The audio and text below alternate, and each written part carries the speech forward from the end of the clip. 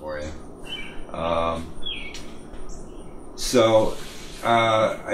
Just to sort of circle back, because you started talking about the first clear. Ronald Howes. What was his name again? Ronald B. Howes, H-O-W-S. Howes, correct. And you wrote up about that. But, yeah. What was your some impressions at that time? You're talking about how Dianetics hadn't demonstrated any clear. Yeah. So was there a lot of? Was Hubbard really have a lot of attention on, bringing somebody out that he could point to, or? Yeah, that was my impression throughout the.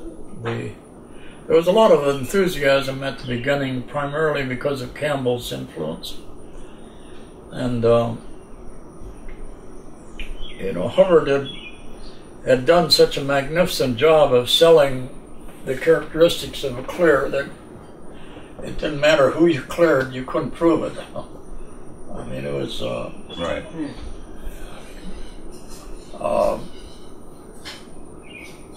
Actually, I don't know if you remember the name Vija Ray. You ever see that anyway? One of Hubbard's students had supposedly produced a clear by the name of Vija Ray in Los Angeles, California. And they put her on the stage before a whole bunch of people to demonstrate that this could be done, and she broke off in tears.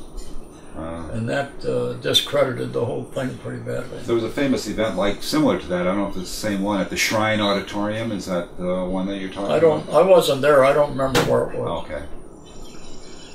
I used to know the name of the guy, the fellow that did it. I used to know him, but I don't remember. He went on over to. Followed Hubbard over to England, and I understand eventually England booted him out because he was having a relationship with a woman that was too young for the English society. That may have been Vija Ray, I don't know. Okay. Can't remember his name either. Come back to me one of these days. Now, Howe was in the Wichita time period? Was that? Yeah, Howes was in Minneapolis. When I left Hubbard, I had an offer to go back to Mobile, Alabama, and work with my group there that I had set up, or Fairview. The group in Fairview, there was one of the instructors at Elizabeth, New Jersey, and I set up a group in Fairview, actually a corporation. And I had also set up another one in Mobile, and I'd had an offer to go back there and work with them. And I also had an offer from Minneapolis from a lady by the name of Seda Field. She changed her name later on to Loomis, L-O-O-M-I-S, for some reason, I don't know why, but Seda Field was active in the Minneapolis group, and she invited me up there to try to help the group out. So I went up, and I was almost immediately introduced to this fellow by the name of Ronald Howes, who at that time was in the hospital having I'm not sure, I think it was a kidney stone operation, I'm not sure which.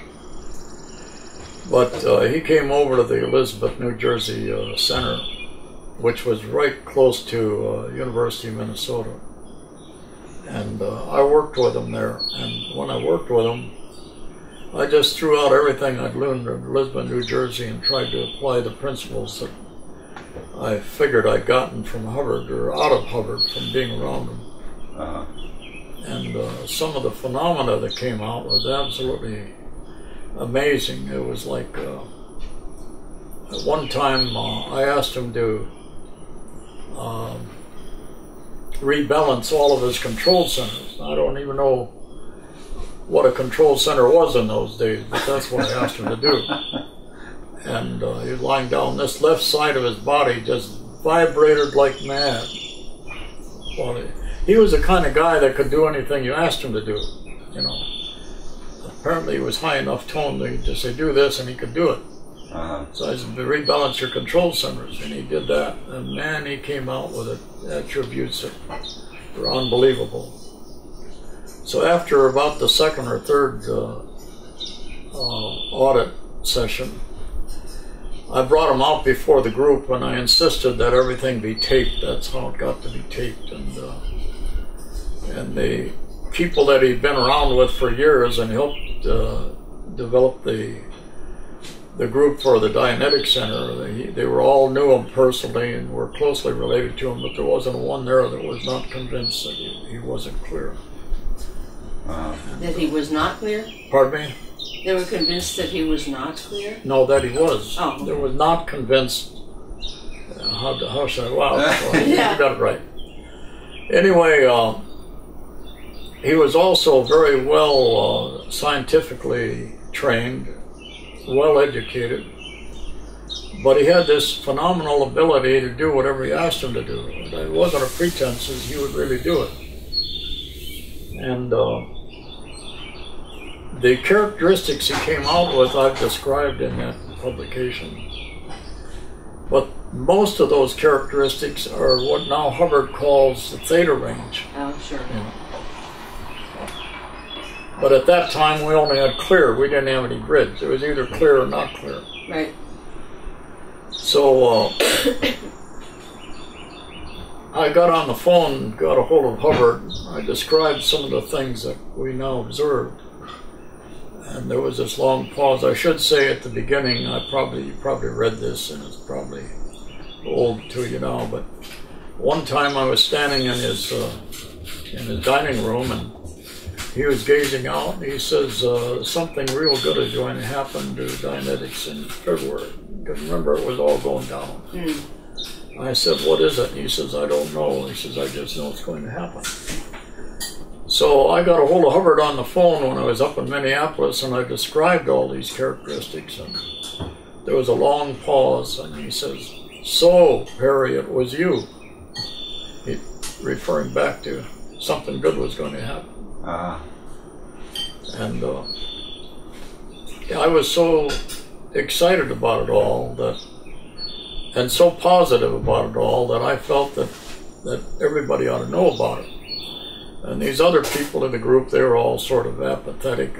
Well, that's nice, he's a good friend of ours, look what he's done. And I thought, gee, everybody ought to experience this or know about it. So I got on the phone and started calling some groups. I called Phoenix, Arizona, and California, and so on, described what had happened. So they paid my way out. I didn't have any money, so they paid my way out. And that's when I met a number of people in Phoenix. And that's when I was invited to lecture at A.E. Van Voogt's place. All told, I went to Vancouver, Canada, Norwalk, Connecticut, Phoenix, Arizona, Los Angeles, and I don't know, may have been a few other places. But my main message was, it is possible that a clear is possible, and these are some of the broad principles that are involved. I didn't try to give them any lecture on auditing, just although that's what they wanted, I'm sure. Yeah. Did you actually audit when you did this tour around? Did you audit other people? I audited a handful of them, but mainly I just gave out a lecture. I was there to tell them it was possible. And my eye is running. So that sort of stirred up the neighborhood again. I sort of bowed out of the picture, and Ron Howes sort of took it over. And he moved to Colorado Springs, Colorado, and I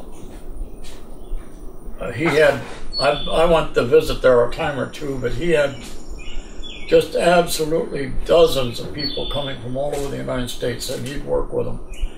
He worked at electrical engineering during the day, and he worked with them at night. So he was an auditor himself. Yeah, well, he never got trained, but he did what he now knew what to do. Okay. And he had read the book, of course, and all that sort of stuff. Mm-hmm. But he just had one person after another coming in late at night. He'd work with them. And they'd go home and they'd tell other people and they'd come back. So he sort of became a mecca during that period. somewhat of a celebrity in the Dianetics world. Hubbard never acknowledged him, really. Oh, really? That was one of the characteristics of Hubbard. Everything was Hubbard's. Nobody else had invented anything. Except Aristotle and Krzyzewski and Will Durant. Maybe Newton. And all those were taken off later on. Well, others have said the same thing, that he was pretty...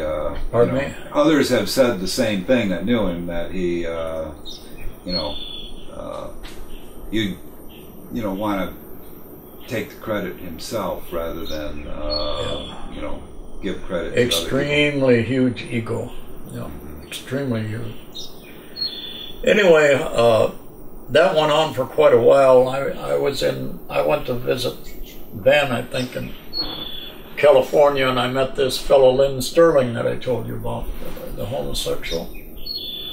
And I did a little auditing of him, and I got an idea. I said, Lynn, I'm going to ask you a question. I want you to give me your first answer. He said, okay. I says, where is Ron Howes now? Neither one of us had any communication with Ron Howes. He didn't even know who Ron was. He says, I get the impression that now remember, Ron was in Minneapolis at this time, or St. Paul. He says, I get the impression of a line just a little bit below Denver. And then when I got back, I found out Ron had moved to Colorado Springs. Wow. So this was very fundamentally interesting to me, that somebody who didn't even know who the guy was, I could ask a question and there was a correct answer. Yeah. I had a lot of little experiences like that, and being trained as a mathematician and minors in chemistry, physics, and psychology, I just wasn't oriented that way. It took me a long time to break out, to see this other side, and it was only because of the experiences I had as I went through all of those things. Yeah. That type of paranormal activity is a lot more sort of acceptable today than 60 years ago. I remember walking up Van steps at 71, 75 and a half, Sunset Boulevard. They go from here all the way up. This woman coming down was a friend of Van's, and she was some sort of fortune teller. And she stopped me and she says, you've had operations right here and here and here, haven't you? And I says, how did you know? She says, I can feel them. See, that was a big experience to me. Wow. And it was later on in auditing, hundreds of hours of people that I got so I could feel the same thing what they had. Rather interesting. Yeah.